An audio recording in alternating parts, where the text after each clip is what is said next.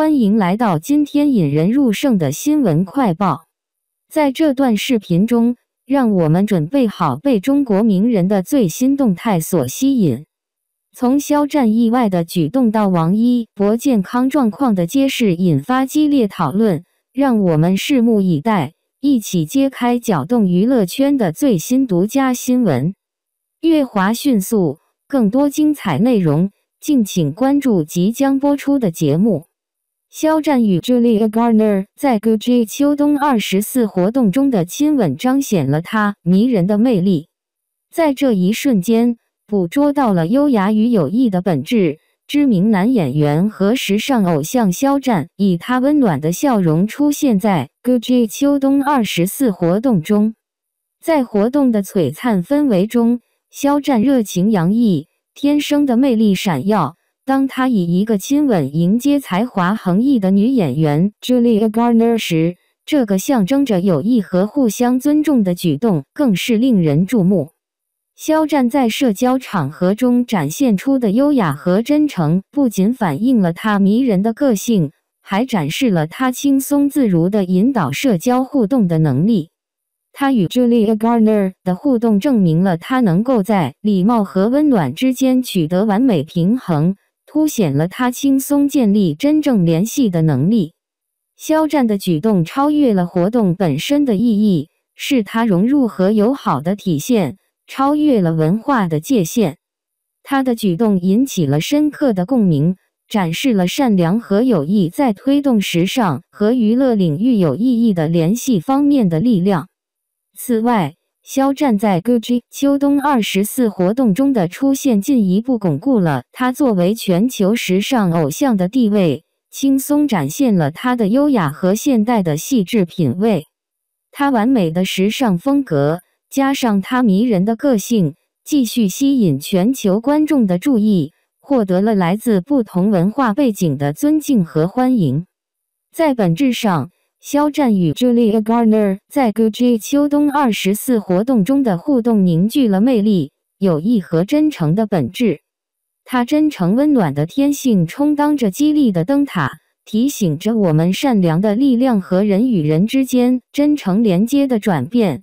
在时尚领域和更多领域中，当我们赞扬肖战超越时代的优雅和社交魅力时，我们被提醒着长久的吸引力来自于人与人之间真诚的联系，超越了界限，丰富了我们的生活以及更深层次的方式。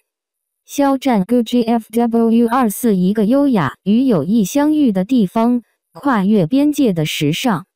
闹大了！王一博被曝患病引热议，乐华火速发声辟谣，已经报警了。王一博被称之为顶级流量，只要有他的地方就有热度，就有人气。可人红是非多，在现实生活中如此，在娱乐圈更是如此。最近一段时间，王一博就被传出患有疾病，乐华迅速地做出反应，还说已经报警了。近期有人传言在横店出现没眼看的行为，而这一些行为导致患有疾病，并且已经确诊艾滋病。在这件事情传出来之后，不少的男明星都已经中招，事情传来转去就开始转到王一博的身上，让王一博受到了严重的影响。甚至有些网友为了让大家能够相信，还刻意的晒出一些伪造的图片。网友看着眼前的照片，猜测到是很可能是王一博。这些别有用心的人不停地在造谣，开始添油加醋，加上王一博最近一段时间每一次在参加活动时都会戴上帽子，这本来只不过是一个造型，却被有心人利用，还说这是疾病，确诊之后留下的后遗症，为了遮掩病情就只能选择戴上帽子。一时之间导致谣言满天飞。好在乐华娱乐在听闻外界的传言之后不假思索，选择报警去保护自家的艺人。娱乐圈从来不是是非之的，不是可以大放厥词的地方。说话应经过大脑，别以为躲在键盘后面敲打着键盘就可以任意的化作一把利剑，肆意的伤害这些无辜的艺人。乐华公司表示，这些无故伤害艺人的行为都将遭到严厉的打击，不会善罢甘休。王一博从始至终是一个低调之人，平时不爱发微博，即便在过年期间都不喜欢发微博。这本身是王一博的个性，但这一次却被大家猜测。作为一个顶流明星，已经长达8个月的时间都没有进组，正常人并不会放过眼前的大好机会。王一博为何这么做呢？